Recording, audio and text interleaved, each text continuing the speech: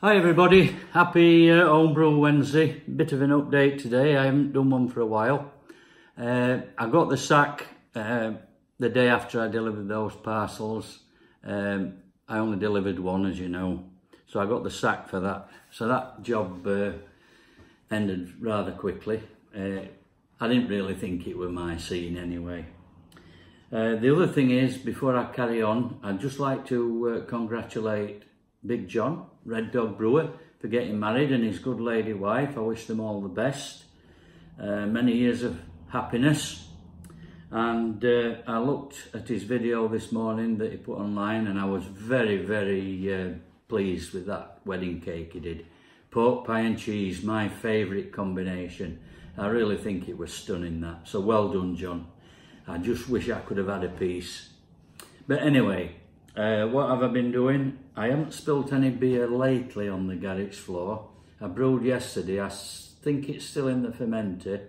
It was a Black Sheep Ale, which I'm getting for the ready for the darker nights come October, November.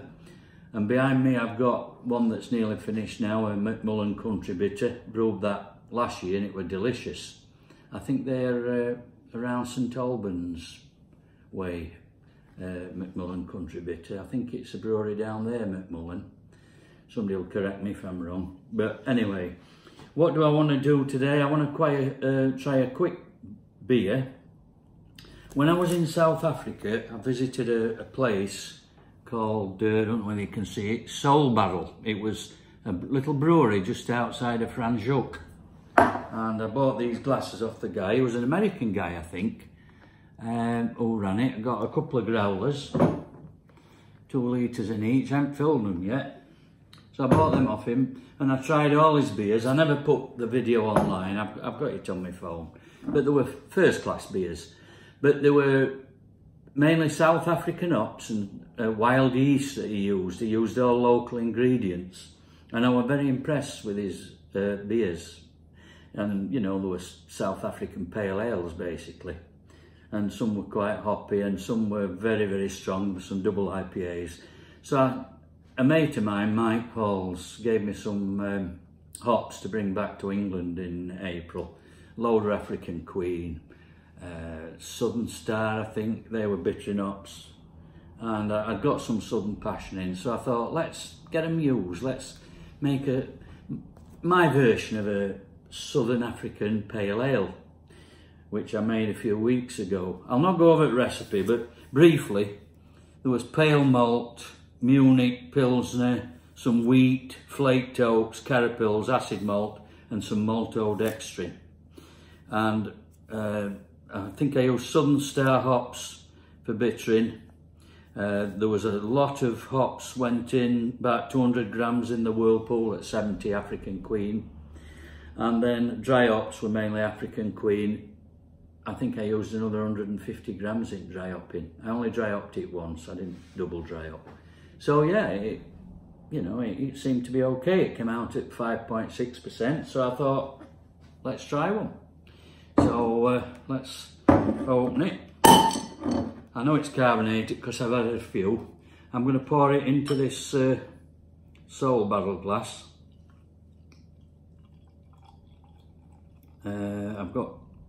I know it's carbonated well, because as I say, I've had a few.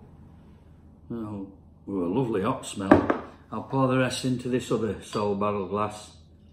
And I'm trying to put all the bottoms in, all the yeast in, because it should be a bit cloudy, I think. But yeah, there we are. Lovely smell. The hops hit you straight away. All South African, apart from, well, there were a few Chinook chucked in. But let's try it. Lovely golden colour, not over clear, but I didn't actually want it clear. This one, the bottoms, that's a bit murky. Just put a bit in there. So cheers, let's have a go.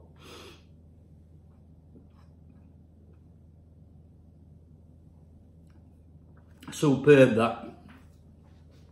It's got some bitterness and dryness, not too bad.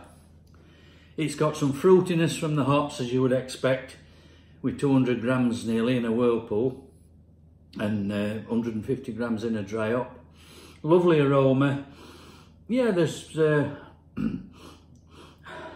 hints of citron in it, and fruits, tropical fruits. So I'm pleased with that one. I had a little bit of advice from a guy called Clint Bream. Clint Bream, who I met in South Africa. I think he's from Johannesburg. He sent me a recipe which I adapted from ingredients I'd got of a South African pale, and I think he's nearly a professional brewer. He's a very knowledgeable chap, lovely man. Hope to meet him again next year. So thanks, Clint, for giving me the ideas. Thanks to Mike for the hops. There's a bit more coming up in this video, so if you just hang on, I'll get back to you in a minute. Anyway, see you in a bit. Where are we going, Grandad? Well, I got the sack on delivering them parcels, as you know. Yeah. But I'm having another attempt at delivering some beer to a bloke who's on YouTube. I think he's called Swinging Steve's Beer Bargain Reviews. And what he does, he goes round local shops finding out where best bargains are for beer, and he reviews the beer. And he tells you how much it is and where he got it from. So I've been watching him over a year now, and I've kept promising him to get him some of my beer so he can review it, and it will be a bargain because it's free. So I'm arranging to meet him in this Asda car park up here. This village is called Royston. I actually got married here at that church. I don't know whether we saw it many years ago. So yeah, this is Royston Asda. It's 5 to 4. I'm supposed to meet him at 4, so we'll see if he's here. And let's hope he is. So we'll look out for him. Okay?